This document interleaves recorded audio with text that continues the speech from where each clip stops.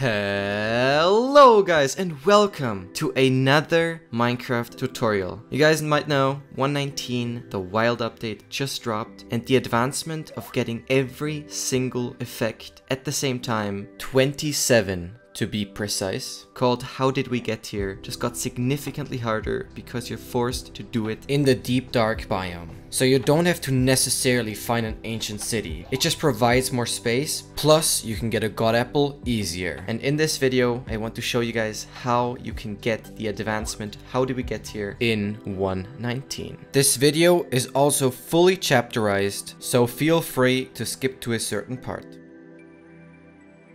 So, here you can see all the items that you will need in order to complete this advancement. In general, I recommend having an elytra and plenty of rockets. First, you need to collect 164 gold blocks for a full beacon. You'll also need one more ingot to power it. Then you'll need a conduit, 16 dark prismarine, 9 dirt blocks, and a wither rose. For the dolphin, I highly recommend giving it a name tag. Then you'll need a lead to transport it, and you'll need a fence to leash it. The fishing rod will make transporting the shulker significantly easier. Then you'll need a bow with spectral arrows and a silk touch tool, preferably a hoe. 2 water buckets are required to create an infinite water source. Then you'll need a brewing stand with 10 bottles, a god apple and a redstone dust, and a suspicious stew crafted with an azure bluette to give you the blindness effect. For brewing the potions, you'll need 2 blaze powder, 3 netherwort, 3 gunpowder, 3 fermented spider eyes, 1 sugar, 1 golden carrot, 2 pufferfish, 1 rabbit's foot, and 1 phantom membrane. I also highly recommend bringing along some wool to clear out skulk shriekers and skulk sensors in the ancient city. Some TNT might also come in handy to box in the shulker and free it even when you have mining fatigue, because it's insta-mineable. To clear all the effects after doing the advancement, a milk bucket will also be super useful. Then you should bring along 40 to 60 obsidian to build portals and 3 boats to transport the shulker. And that is all you need. There is 4 main structures required to execute How Do We Get Here. Try and find the structures as closely to spawn as possible. It will be a time save later. Make sure to build a nether portal at every structure except the village and note down the nether coordinates of the portals. One more thing, it's super important that you can get from the ocean monument portal to the ancient city portal without having to mine anything. You will need a pillager outpost alongside a village to play the raid in. Then you'll need an ocean monument and, of course, an ancient city. In order to find ancient cities a little bit easier, you want to open up the F3 menu and look for the E value, which stands for erosion. Ideally, that value should be as low as possible. Negative 0.8 is kind of what you're looking for. This is more likely to occur where mountains or hills are. All you want to do then is look for a cave entrance, go into it, and once you find skulk, just explore. It might take some time though.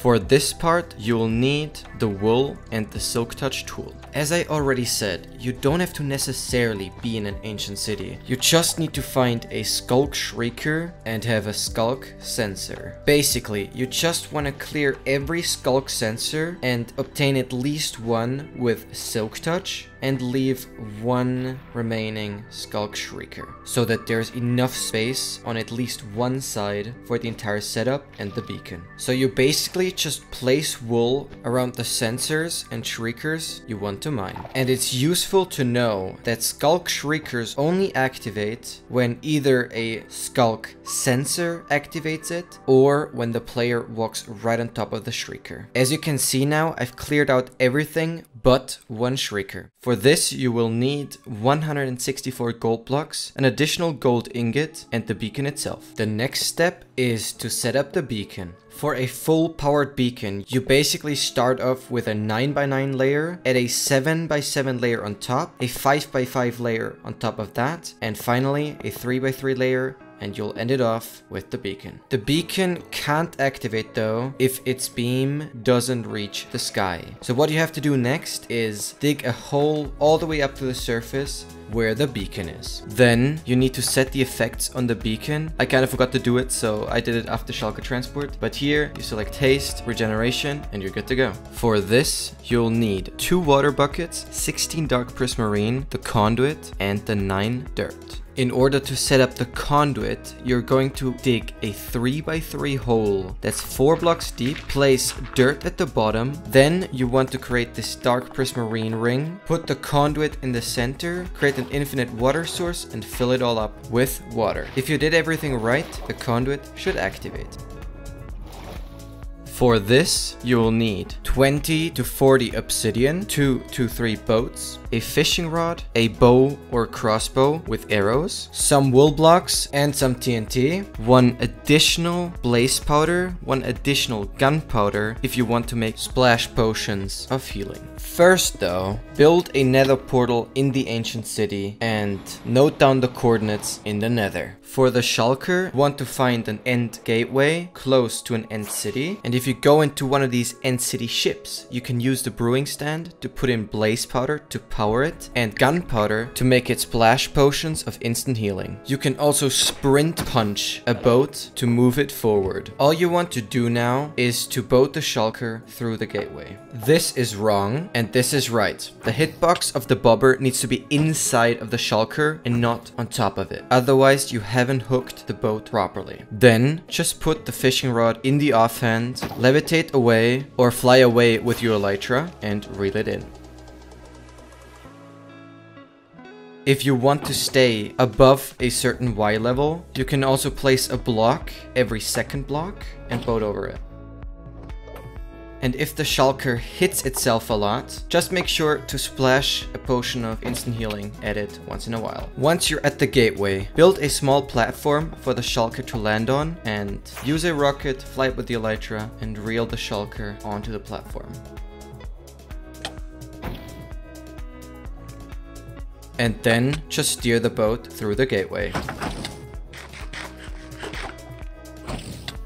You want to make sure that the shulker can't get stuck anywhere. Then you want to build the safety bridge, so if the shulker doesn't get up to the end island, it still lands safely. And you can also get into the boat mid-air and control it to make it land safely. The next step is to put an empty boat through the bedrock fountain first, so when the shulker ends up in the overworld, it will automatically be in a boat again. Once you have your shulker inside the bedrock fountain, you basically want to shoot an arrow at the boat and the shulker will teleport. The shulker will end up at world spawn. This is where you want to build your next nether portal. If your deep dark isn't too far away, you can just do this, then go through and place boats on either side of it. Then boat the shulker into the nether portal, destroy the boat with a pickaxe or an axe, and the shulker will end up in one of the boats that you've placed on the nether side.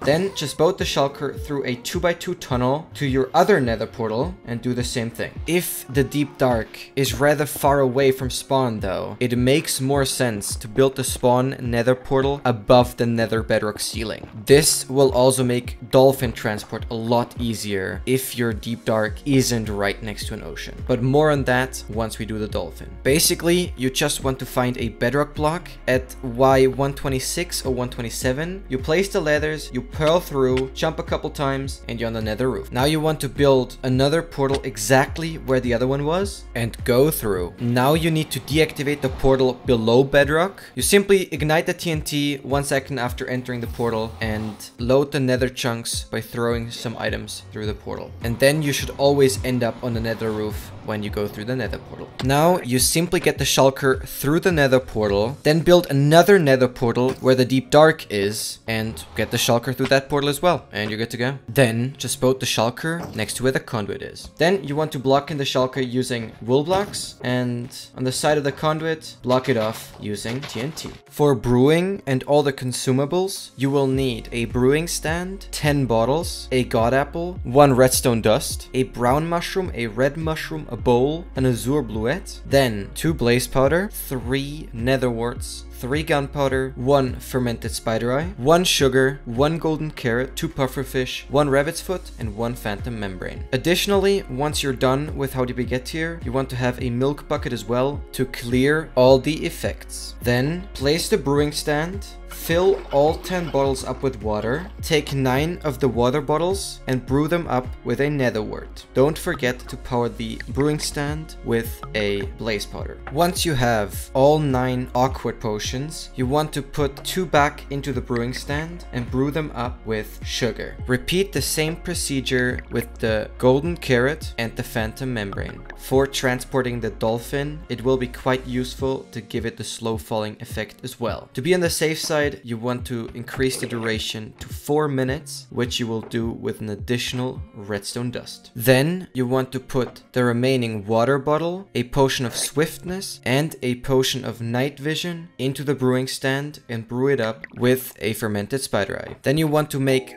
3 more potions with the rabbit's foot, the blaze powder, and the pufferfish. This step is only really necessary for the slow falling potion you give to the dolphin, but it's still more convenient if you do it to all the potions. Because I've mentioned that you only need 3 gunpowder, 1 potion can't be made into a splash potion. In this case, that will be the second slow falling potion. Lastly, you need to craft the sus stew. Just combine a red and brown mushroom with a bowl and an azure bluette in the crafting grid. You can activate a shrieker 3 times without spawning the warden. Just keep in mind though that you only have the darkness effect for 13 seconds when you activate the shrieker without summoning a warden. If you have a warden nearby, you'll have the darkness effect forever, so that might make it slightly easier. If you're scared about summoning the warden, you can dig a tunnel into the wall like 80 blocks long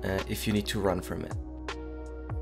For this, you will need the splash potion of slow falling, the fence, the lead, 10 obsidian alongside a flint and steel, and a renamed name tag. If you want, just go through the nether portal in the deep dark again, build a nether portal where the ocean monument is, and get the dolphin into the nether that way, or you use the spawn portal as I am doing it. Before you search for a dolphin, make sure to prepare the spot where the dolphin will be. For that, you simply dig a 4 deep hole, place a fence at the bottom, put water on top, and you're good to go. You can dig out this staircase, so it's a bit easier to leash the dolphin. As I already said, I have an ocean monument directly at spawn, so I don't need to build an extra portal for that. And it's an ocean, so that's where dolphins are. Pressing F3 and B to activate the hitboxes makes it a lot easier to find dolphins. Then you just put the dolphin on a lead. Once the dolphin is out of the water, you have 2 minutes until the dolphin starts taking damage. Give it a slow falling potion,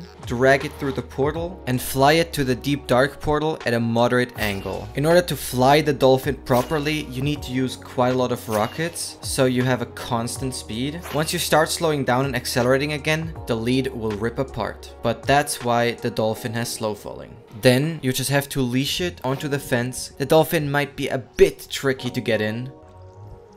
Give it the name tag and seal the hole off. Something that I'm doing wrong here is you need to make sure that the dolphin doesn't have any item to play around with. It might cause some problems. But you can just sprint, swim in the conduit to test if you get dolphin's grace. Now we get to the most exciting part, the execution. For this, you will basically need all the potions, all the consumables, a bow with a couple spectral arrows, a wither rose, the skulk sensor, and the milk bucket, and gear to defeat an entire raid. So how this will work, basically we're going from the longest to the shortest effect. Throughout all this, you need to make sure that you have lost at least 2.5 hunger bars and are still able to sprint. So you want to start off by killing a banner guy at the outpost, and if you happen to see a second one, put it in a boat. Then you want to head to the nearest village where you can turn down the render distance and the simulation distance to limit the boundaries in which the raid can spawn. And as soon as the raid started, make sure to trap at least 1 villager in one of their houses. Keep in mind that you can also use the bell at the village center to locate the remaining raiders. Then defeat the raid, kill another banner guy at the outpost. Then you want to head to the monument, get mining fatigue, which only lasts 5 minutes. Head back to the deep dark through the nether. Then grab everything out of the chest and put the spectral arrows into the first inventory slot, and make sure again that you lost at least 2.5 hunger bars. A good way to get hungry is to sprint jump against blocks above your head. Then sip the slow falling potion, splash all other potions onto your head for maximum duration. Then you hop into the water pool where the conduit is, eat the god apple, place the sensor close to the shrieker, break the TNT to activate the sensor, dust the shrieker, and now you have 13 seconds to do the rest if you didn't summon the warden. I do the pufferfish now, but you can also do it after the spectral arrow. For that, you just wait until the shulker hits you. I actually didn't get hit here. You aim with your bow straight up and do a weak bow shot. Here I actually missed the first shot. Second shot hits me to give me the glowing effect. Then you dive down, make sure to sprint so you get Dolphin's Grace. You eat the suspicious stew and place the Witheros. And then I got hit by shulker. I hope this didn't confuse you because the shulker actually hit me last, but I'll show a second attempt. This is my second attempt where I did summon the warden at the very end though, after completing the advancement already. And if that happens, you just go into your safety tunnel as I showed in the intro and explained in chapter 8. Got hit by the shulker properly and did the pufferfish after the spectral arrow, which is my preferred order. So after getting the 3 main effects, I sip the slow falling potion, I smack all the potions onto my head, I make everything ready, I dive into the conduit, I eat the god apple, I place the sensor, break the TNT to activate the shrieker, then I get hit by shulker, I hit myself with the glowing arrow, I eat the pufferfish, the suspicious stew, and place the Witheros. And that's how it should be. Then you can drink the milk bucket. And here, yeah, I actually summoned the warden. But I actually summoned the warden when getting out of the water. So during How Do We Get Here, I actually still used the 13 seconds of darkness. And that is it, guys. I'm totally aware these strategies might change. There might be an easier way to do it at some point. But this is from my speedrunning experience. This is from my Minecraft knowledge. Currently, the most efficient way to do it. Maybe not the safest, but the most efficient. I know there was a lot of information in this video, so feel free to watch it again. Big shout out to Eldon/Elizaku, where I first saw How Do We Get Here getting completed in 119. And also big shout out to T-Wags for publishing the Chad How Do We Get Here setup. And final shout out to the mansion that I found randomly. Obviously, this video took a lot of time to make, so I'd appreciate any kind of support. And feel free to check me out on all my socials. I stream multiple times weekly on Twitch, and I'm super active on many other platforms. So if you want to catch more from my side, feel free to check there. And that's it from me. Hope you all enjoyed. Let me know in the comments if you guys have any questions. And with that said, peace out, guys.